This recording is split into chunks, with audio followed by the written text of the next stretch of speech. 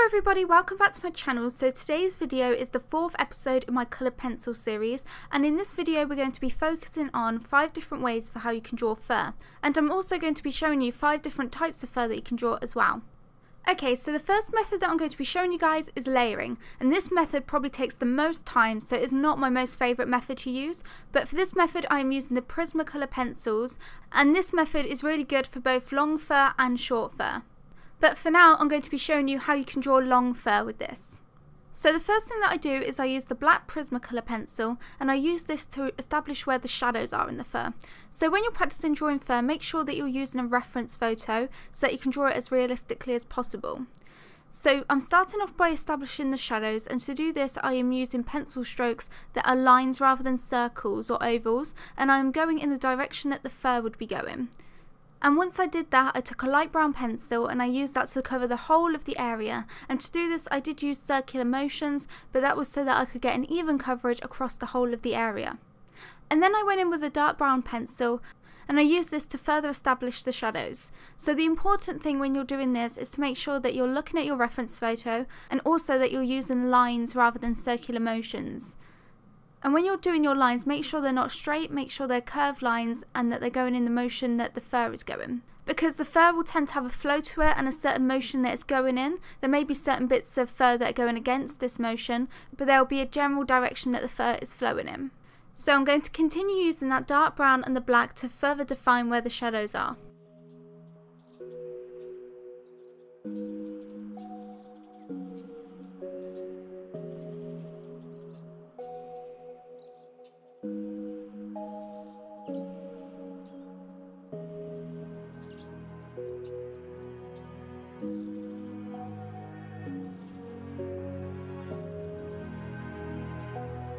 So once I finished defining the shadows, I went in with the cream Prismacolor pencil and I used this to lightly go over the whole of the area.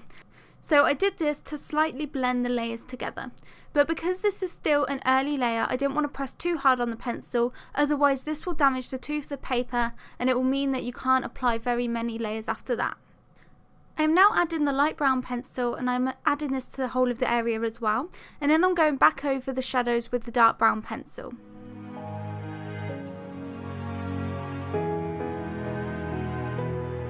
I'm now quickly using the light brown pencil to help ease some of those shadows into the highlighted regions so that it's not such a harsh transition, and to add more tone to it.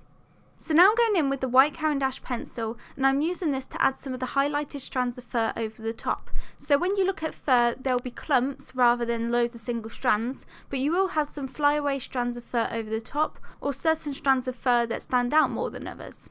So because this Caran d'Ache Luminance pencil is really opaque, it goes over the Prismacolors really well. So once I added those highlighted strands, you can really see that it's starting to look like fur now. Because we're drawing longer fur, the strands that I'm drawing are longer and slightly thicker, but if you're drawing short fur, then you just need to make your pencil strokes shorter.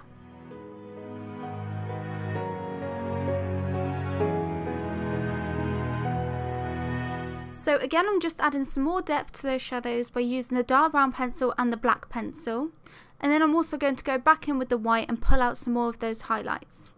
As I'm getting to the final layers, I'm applying a bit more pressure, especially when I'm using the white and the cream to create those highlights. I'm applying a lot more pressure so that I can really get those highlights to stand out. Also, because there's a different strength to certain highlights, if you add more pressure on certain strands, then this will make them really stand out compared to others, and it will create a lot more dimension in your work if you've got certain highlights which are slightly darker, and then some really bright highlights that will come straight to the front and really pop out.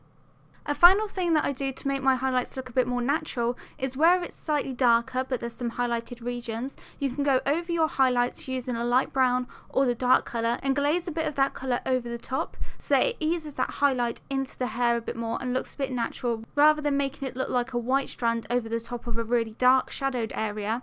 Make sure that you glaze over it with a darker colour to make it look like it's in that shadowed region as well.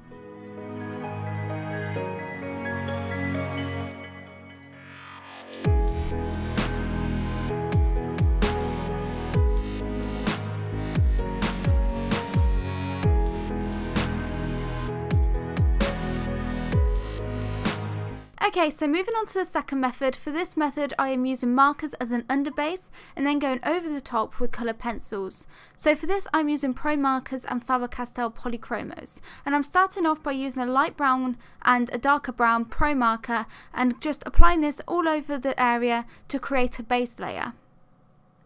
And then once I've let this dry, I'm going in with the ivory Polychromos and I'm just creating some short hair marks over the top of this. So for this method I'm showing you how you'd create short fur. Now because you've already got that base toned down using the markers, you've already got that brown foundation to work on. So if you're looking at brown fur on an animal, you'd see the general brown colour and then you'd see some highlighted strands of fur and some darker strands of fur standing out at you. Once I've added hair strokes over the whole of the area, I then go back in with the ivory pencil, but this time I'm using a bit more pressure and I'm applying it to create certain hair strokes that will stand out. And when you begin to layer the hair like this, where you create some lighter general strokes with the ivory and then press it slightly harder to create some hairs that are slightly lighter and stand out more, that's when it's going to look like your fur is in layers, which is going to make it really look three-dimensional and realistic. Another thing that you can do to make your fur look realistic is to glaze colours over the top of it. So because this is brown fur, you could glaze over that ivory colour with some light browns or some slightly warmer tones to give it a really natural look.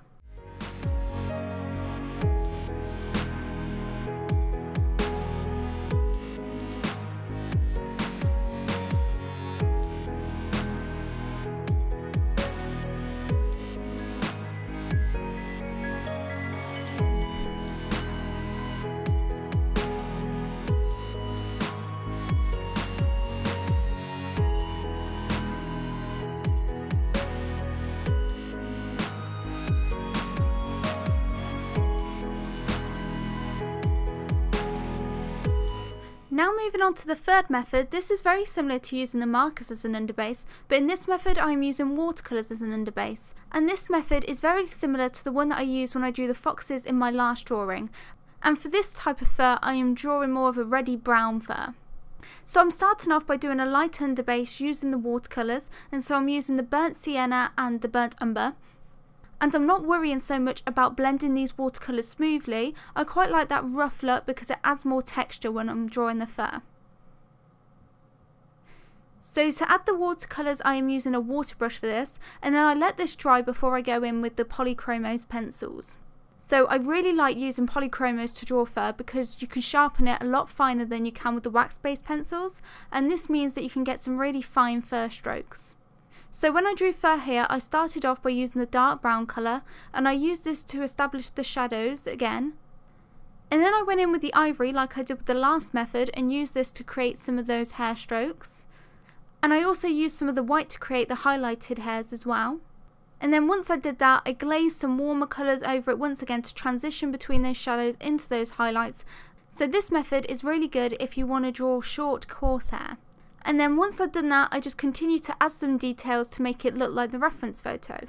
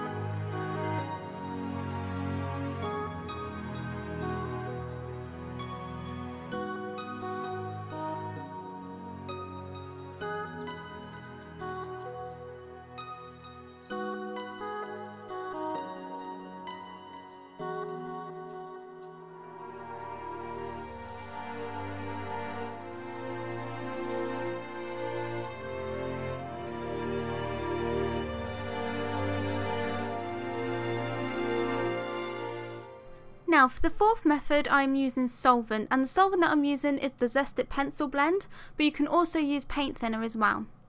So for this method I'm going to show you how you can draw black fur. So I'm starting off with the black Polychromos pencil, and I'm using this to establish where the shadows are, and again you can see that I'm always using lines that are flowing with the motion of the hair. And I'm also using a cooler grey colour across the whole of the area. So the black fur that I'm going to be drawing is going to be a cooler black fur that is going to have a blue tinge to it. Once I've established where the shadows are and used enough of that grey tone across the whole of the area, I go in and blend it with the solvent. So in order to be able to blend with the solvent, you need to have enough of the pigment down onto the paper to be able to blend it out. That doesn't mean that you have to apply a lot of pressure to the pencil, it just means that you need to have enough layers of pencil down in order for it to blend smoothly. So what's really good about solvent is that it doesn't damage the tooth of the paper, which means that once you've let it dry you can go over it with a whole new layer again. And especially with white pencil, once you've blended it out, I could apply the white pencil straight over the top of the black, which I wouldn't have been able to do if I didn't use the solvent. Once I blended it out with the solvent, I started to use the white Caran d'Ache Luminance colour pencil to establish where some of the fur strokes were. So I do this in the same way that I do the others, but because this was longer fur, I used slightly longer fur strokes. And again, I use different degrees of pressure to create different depths in the fur. I then use some of the black colour and the bluish colour to help gradiate between those shadows into those highlights, especially where I've done the highlighted pieces of fur within the shadowed regions. I don't want those to be really bright, otherwise that will look unnatural. So where the shadows are, glaze over the highlighted regions that you've done within those shadowed parts with some of those darker colours to make it look a lot more natural. And I also added some of that blue colour where the highlighted regions were, so it didn't look so flat. And then once I did this, I went in with the solvent again and blended it out, and then I continued to add some more of that white colours and those blues and the blacks to help really define it.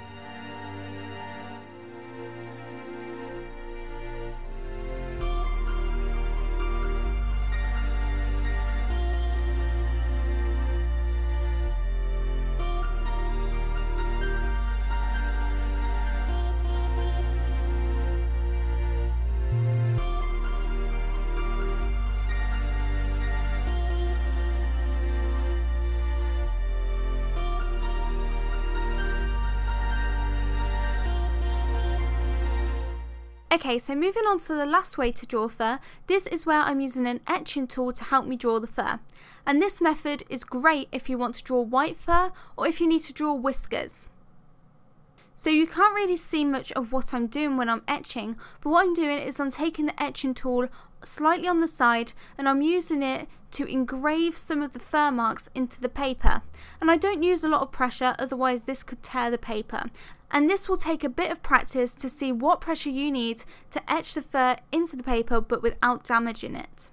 And then once I've etched in all the fur strokes, I go over with the light greys and some darker greys where the shadows are. And as you can see, when I'm going over the area with these light greys, it doesn't go in the grooves where I've etched in those details. And so those areas where I've etched, they still appear completely white, even though I'm going over the area with the grey pencil. And this is because when you've engraved it, you create a dip in the paper, which means when you go over the top with the grey pencil, it can't get into that groove that you've created. And that's why this is a really good technique for white fur or whiskers, so that you can etch these in the start and then you don't have to worry about keeping and preserving those areas white. However, if you're using solvent with this technique, then you can get some of the pigment go into the grooves that you've created. So I wouldn't recommend doing that until you've tested it out first. Once I established all the grey tones, I used a bit of blue tack and I used this to lift certain areas of colour where the highlighted portions of the fur was. And I also used the white Caran d'Ache colour pencil to help smooth out the area as well. Anyway, so those are my 5 methods for how you can draw fur. If you enjoyed this video and found it useful, make sure you give it a share, which will really help out the video and my channel. Also, if you're new to my channel, feel free to subscribe for future tutorial videos. Anyway, thank you guys for watching. As always, I'll leave links to my social media sites and my new online store in the description below. Thank you for watching and I'll see you in my next video. Bye!